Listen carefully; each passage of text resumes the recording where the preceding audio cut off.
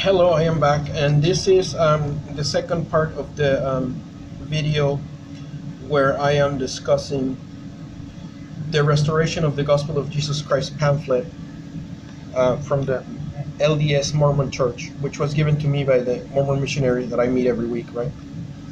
And I've discussed the first part of it.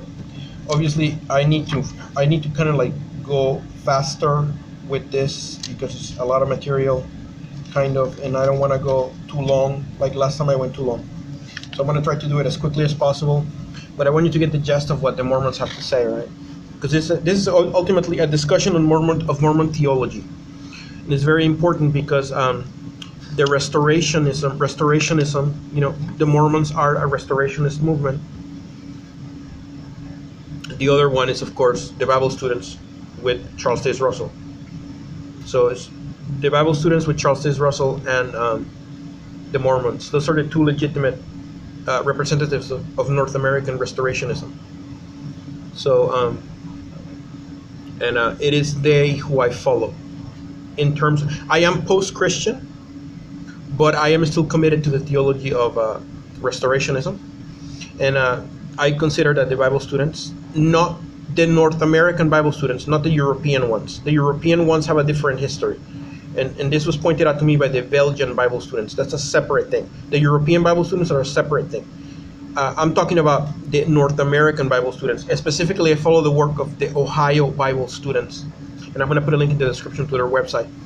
There is a general Bible students, International Bible students website, and I'll link to them too. But the specific school of Bible students that I follow, specifically their eschatology, that I'm interested in following, is the Ohio Bible students, and I will put a link in the description box to them. But physically, mainly, I am now a fellow traveler of the LDS Mormon Church. At this point in history, I am a fellow traveler of the LDS Mormon Church, and I simply go to their congregation. You know, I partake in the sacrament. They said it was okay, even though I'm not a baptized member. It's okay to partake in the sacrament, which is their version of the Eucharist, and I do that. I've done that for the past 3 Sundays, and it's fine. You know, I am allowed to attend their not Bible school, their Sunday school after the meeting. You know, and that's fine. And, you know, and they gave me the book. You know, they gave me the book, the curriculum book. You know, for the Bible school. You know, it's in Swedish, but you know. And it's a curriculum book that, you know, every week they have a different educational program for the rest of the year 2022. So every Sunday all I have to do is read this, and I'm prepared for the Sunday school after the meeting, you know. And yeah, and so I can learn. It's a school. Like the school. Sunday school has a curriculum. They have a textbook. So I'll be studying theology with the Mormons. Objectively speaking, it's a study of theology, right? So that's what's going to happen. Plus, I'm meeting with the missionaries once a month while I can. And if I cannot meet them physically, I'll try to do it on Zoom. But I'm going to try my best under the circumstances to meet the missionaries once a week and to go to the Mormon church every Sunday. I'm going to try to, really hard, you know. Yeah, but, you know, and if because of COVID-19 they shut down the churches again, I'll ask to see if they can send me the Zoom link, and I join them by Zoom when I can, assuming I have Wi-Fi or whatever. I'll find a way, but anyways, I have the curriculum. I have the Book of Mormon. I have my little copy of the Book of Mormon in Spanish. I have the curriculum in Swedish curriculum, the Spanish Book of Mormon, and English Plan of Salvation, and English the Restoration of the Gospel. And I have my little Book of Mormon 21-day challenge thing in English. So yeah, I'm trilingual here. I've gone trilingual with the Mormons, you know. But anyways, all right, let's go back to the thing because I need to quickly finish this. Excuse me. Oh, I am in the middle of doing laundry, so that's the sound you hear in the back. I'm in the laundry room. But yeah, since I'm waiting for the laundry, I thought I might as well do this video. I like recording from down here. It's nice. It's noisy, but it's nice to record from here. Anyways, Jesus Christ established his church. From the time of the creation, the children of God looked forward to the coming of the Savior, Jesus Christ. As he had promised, our Heavenly Father sent his Son, Jesus Christ, to earth over 2,000 years ago. Jesus Christ lived a perfect, sinless life. He established his church, taught his gospel, and performed many miracles. He chose 12 men to be his apostles, including Peter, James, and John. He taught them and gave them priesthood authority to teach in his name and to perform sacred ordinances such as baptism. And I would add, of course, that the apostles also had the power to, like, heal the sick, expel demons, resurrect the dead, etc. I think the tradition says that when Peter was debating Simon Magus, they both levitated and Simon Magus fell on the ground, but Peter stayed up or something like that. It's a stupid tradition. I think that the whole Simon Magus thing is derogatory, because Simon Magus was the Samaritan Messiah. See, and the Christians had an interest in belittling Simon Magus because he was probably the Samaritan Messiah, and they wanted to impose Jesus as the only and true Messiah, right? But it's another. I'm not gonna get into the Simon Magus versus Peter versus Jesus thing here. It's out of context, out of the scope of this. But yeah, that's another issue. Anyways, right. So the apostles have the right to perform sacred ordinances such as baptism. All right, right. When Jesus established his church, he received instructions from our Heavenly Father. He then instructed his disciples. Jesus taught his followers that revelation from God was the rock on which he would build his church. Exactly. This is very interesting. Jesus taught his followers that revelation from God was the rock on which he was to build his church. Revelation from God, right? So revelation from God is the rock, not Peter as a person, but revelation from God. That's how the Mormons see it. Interesting. At the end, so the whole issue of Catholic apostolic succession, that the Pope inherits the power of Peter or whatever, as the, like, whatever, what is it called? Something about the Vicar of Christ, right? The Vicar of Christ, that he inherits apostolic succession because he sits on the same throne that Peter sat, or what have you.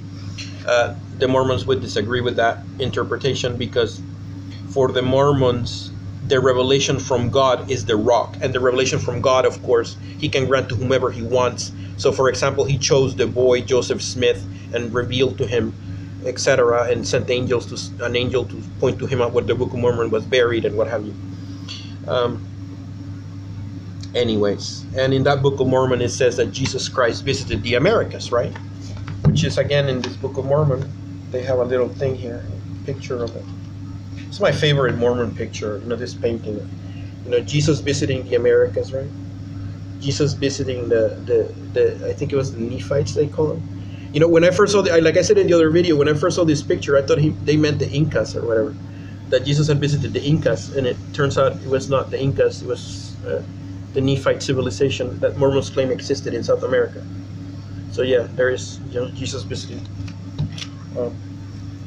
It's interesting though, because my mother is South American. But anyways, that's another issue. Whatever. Right. At the end of his life, Jesus Christ suffered and died for the sins of everyone who has lived or who will live on earth, right? And the ransom sacrifice of Jesus from the Mormon perspective does not pay for original sin, because in the Mormon Articles of Faith it states that we are responsible for our own sins and we don't inherit sin from somebody else. So the Mormons do not believe in the doctrine of original sin, right? There is no original sin. We don't inherit anything from Adam, and then the Mormons believe that the reason Adam and Eve fell, the fall of Adam, was necessary in order for Adam to experience sin, and then as a result of experiencing sin, he would then experience repentance, which will lead to him being redeemed. That's the position of the Mormons. So the purpose of Adam in the Mormon narrative of soteriology is completely different from that of Christendom, Jehovah's Witnesses included. And again, I like that. I subscribe 100% to that aspect of Mormon teaching, that I'm responsible for my own sins, not the sins of anybody else, and that's it. I'm not responsible for the so-called sins of Adam. I don't inherit any sin from Adam. I'm only responsible for my own sins that I've committed in my own life, right? And furthermore, I would add to that, I would combine that with what Charles D. Russell said, that when we die, we pay for our sins. Okay? Perhaps. I don't know. But anyways, that, or maybe that's contradictory if you say that Jesus, I don't know, paid for, through his suffering, death and resurrection, the Savior made it possible for us to be forgiven, right? Right. So he died for the sins of everyone who lives on earth and who will live. So Jesus' atonement Jesus' sacrifice pays for the sins that we've committed in our life. Okay. As long as there is repentance, right? There has to be repentance. And for Mormons, repentance is a very central aspect of the plan of salvation and of soteriology. And when I do a video covering the plan of salvation, I will talk about that. Right. Those who have faith in him repent and keep his commandments, receive forgiveness of sins, and are filled with peace and joy. That's what they say about accepting Jesus Christ as your Savior. If you have to repent, keep his commandments, receive forgiveness of sins, and are filled with, and then you will be filled with peace and joy. That's what Mormons teach. Right. This aspect, the great apostasy, this is interesting. The apostasy.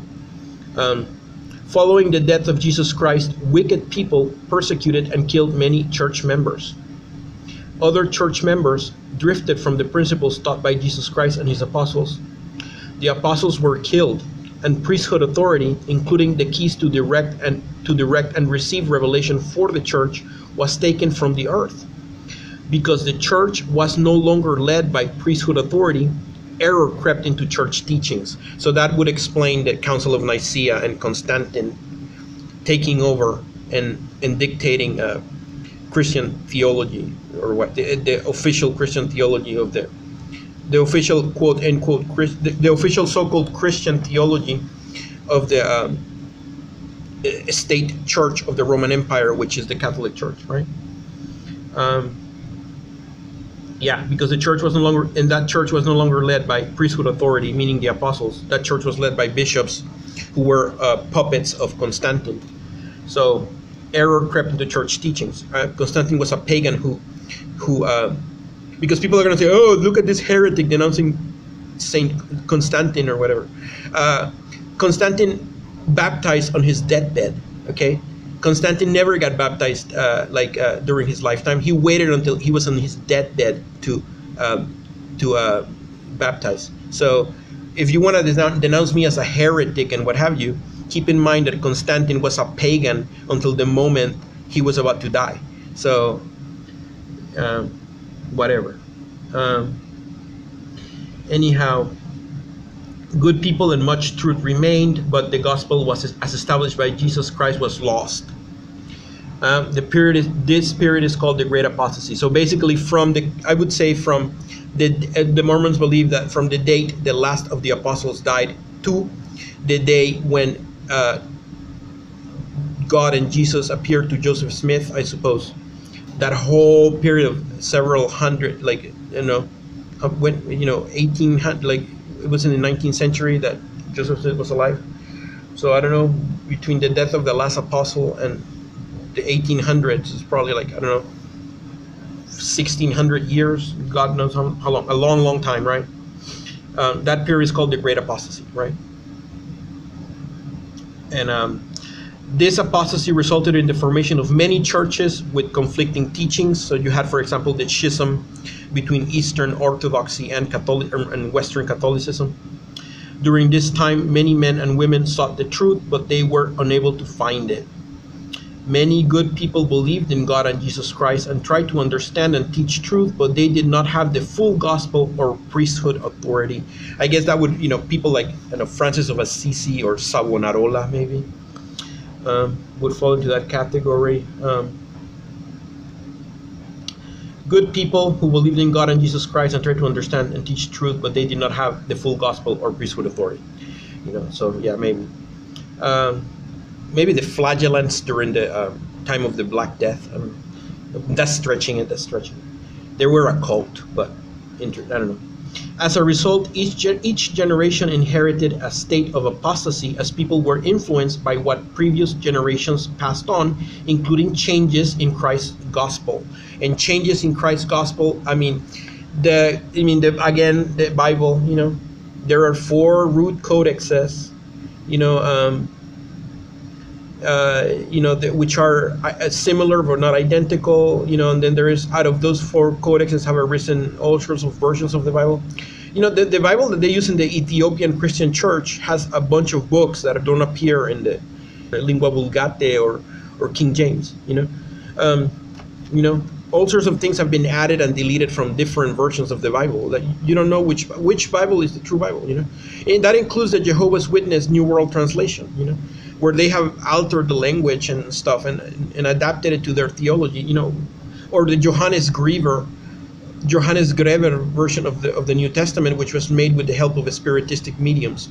Not that I'm against spiritistic mediums. If you're a spiritist and you want to summon spirits or whatever, and you believe in that, you believe in the Paget messages, for example, which is supposed to be the spiritistic Bible, the full-on spiritistic Bible, go ahead. I respect your belief. You have the right to believe what you want according to Article 18 of the Declaration of Human Rights. But I'm just pointing out as an example of that. The Bible is there is many versions and facsimiles of it out there. So yeah, changes to Christ's gospel. That's actually an understatement. The reality is far worse than that. That's why I appreciate the Holy Quran and the Book of Mormon, because with the Holy Quran and the Book of Mormon, you solve that problem, which is inherent to the Bible, the problem of multiple versions and whatever. With the Holy Quran and the Book of Mormon, you don't have that problem. So I would say that the Holy Quran and the Book of Mormon are more reliable than the Bible. But that's my opinion, and this is not the perspective of the Mormon Church, because the Mormon Church believes that the Bible and the Book of Mormon complement each other. Whatever. Anyways, excuse me. Some inspired people, such as Martin Luther and John Calvin, recognized that practices and doctrines had been changed or lost. They tried to reform the churches to which they belonged. Without priesthood authority, however, Christ's gospel could not be returned to its original form. A restoration was needed. So yeah, this is interesting. So this is the critique. This is the restorationist critique of the Reformation in a nutshell. They claim Martin Luther and John Calvin were inspired people. I think that's going too far. Martin Luther was an anti-Semite, and a virulent anti-Semite, and he, I don't know, and some things he said, like, his idea that, salvation comes from faith alone. The book of James, in James it says that, faith without works is dead. You know what I mean? So you need works too, but Luther said you don't. Anyways, in Calvin too, that is, only faith and whatever.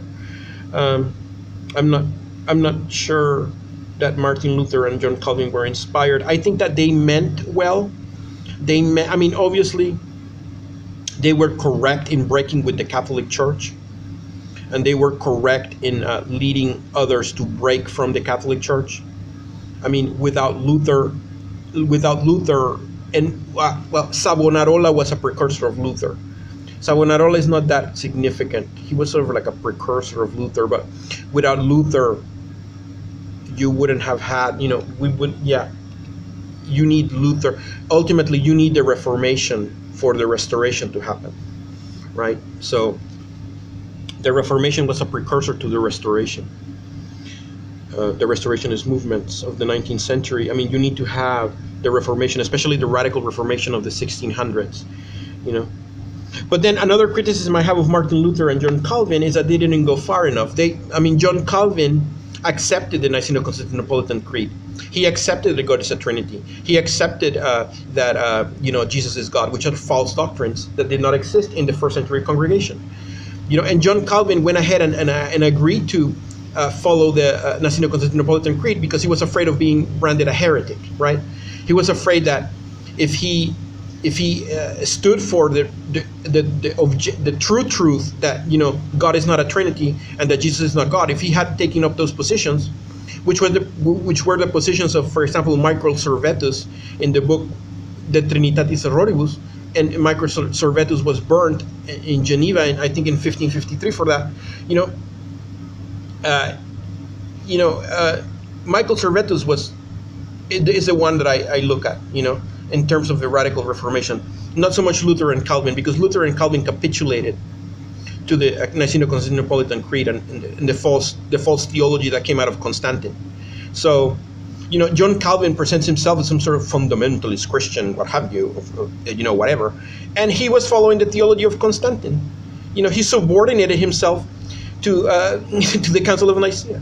So, you know, and this is the problem with evangelicals today. Fundamentalist evangelicals today, they claim to be the true Christians. We are the true Christians. You know, and they denounce the Jehovah's Witnesses and the Mormons. They're not true Christians. We are. But they follow the theology of Constantine, you know.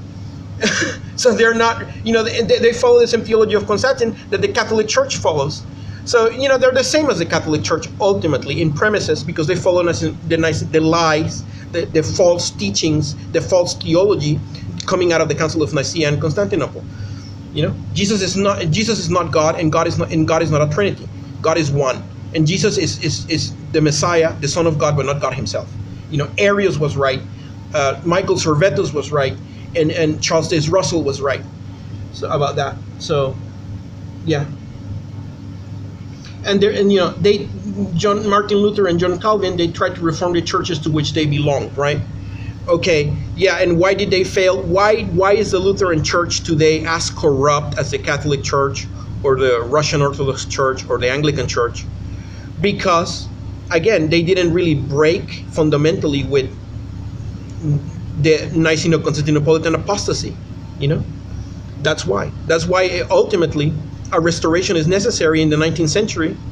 Why it is necessary? Why you know, Joseph Smith rose up, and later on Charles Taze Russell, because the Reformation failed. The Reformation lost its a revolutionary appeal.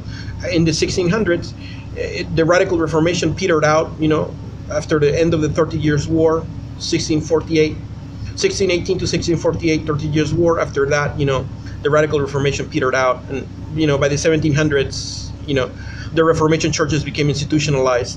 They became as bad as the Catholic Church. So, yeah. So by the 19th century, obviously, a restoration was necessary, and it came out of the North American Great Awakenings.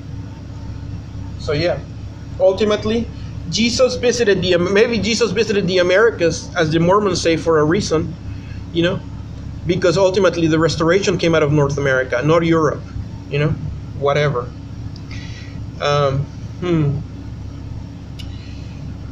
A restoration was needed. Okay.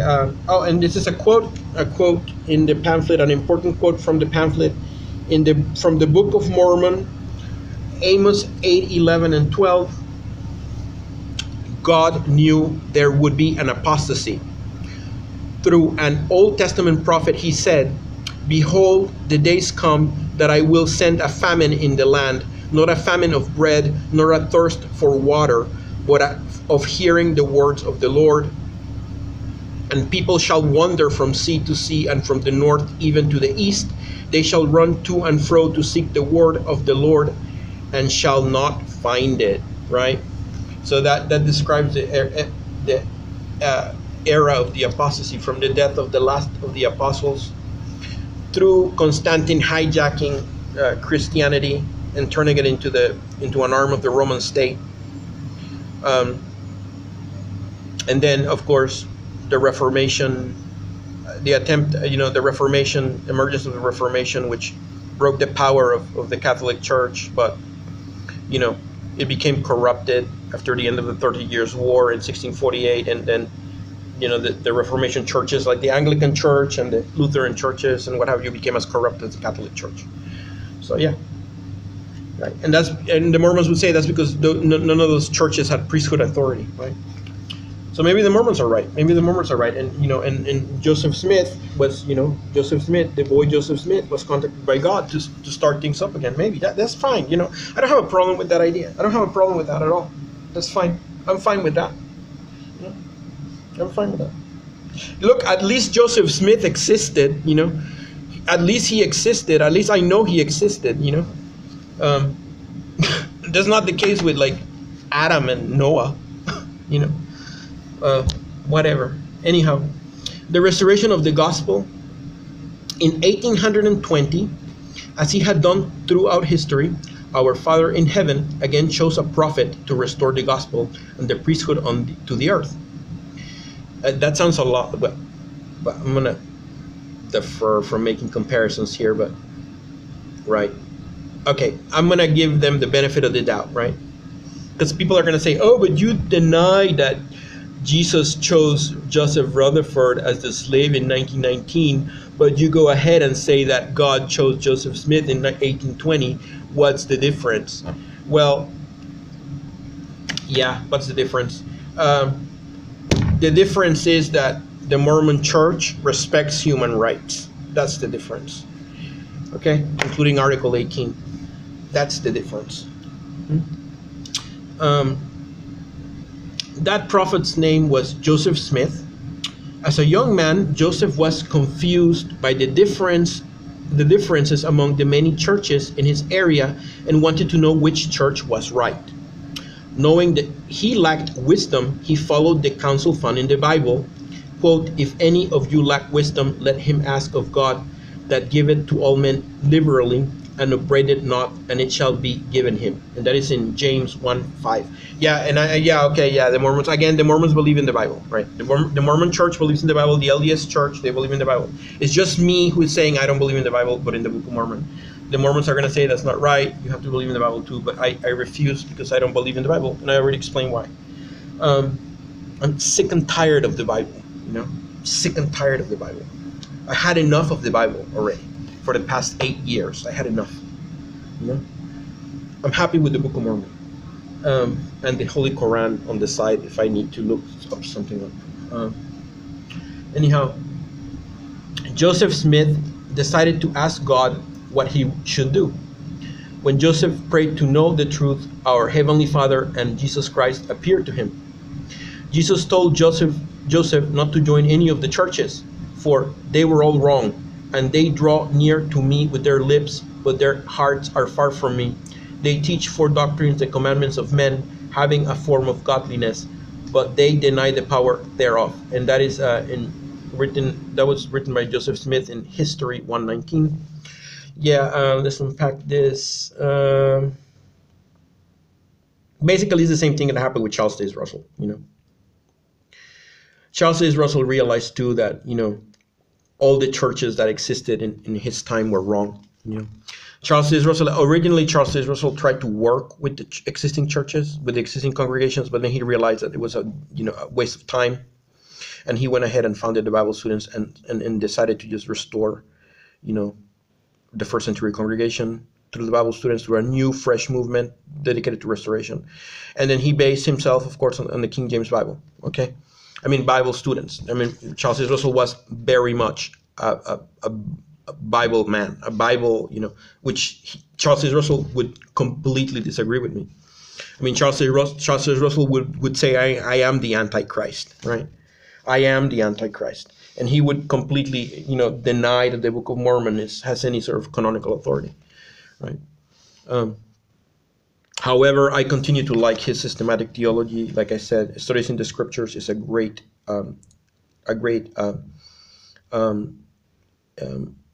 expose. It's a great example of systematic restorationist theology. Charles Taze Russell, Studies in the Scriptures, and that is a very good thing. It's all based on the Bible. It's all Bible. It's Bible. But the sort of the spirit of it and the intellectual construct is restorationist, right? So it's very good. So yeah. And I will read, I've only read the first two. I need to read the rest, but I don't have time. But because it's a lot, it's very, you have to really focus and have other things to read. But yeah, as God had done with Adam, Noah, Abraham, Moses, and other prophets, I already said what I think about those people. He called Joseph Smith to be a prophet through whom the complete gospel was restored. And by restored, I mean, of course, that eventually Joseph Smith was told where the Book of Mormon was. He unearthed it, translated it, etc.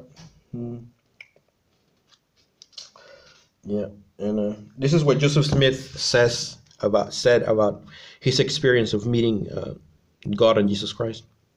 Quote, I saw a pillar of light exactly over my head, above the brightness of the sun, which descended gradually until it fell upon me. When the light rested upon me, I saw two personages, whose brightness and glory defy all description, standing above me in the air. One of them spoke unto me, calling me by name, and said, pointing to the other, this is my beloved son, hear him. That's what Joseph Smith said happened when he met God and Jesus, whatever. He said that, right? Okay. Oh, okay. I have to stop this video because it's going on 32 minutes, and then I'm gonna. I guess video 3 will be the end. This is going on 3. It's almost done, so I'll be right back.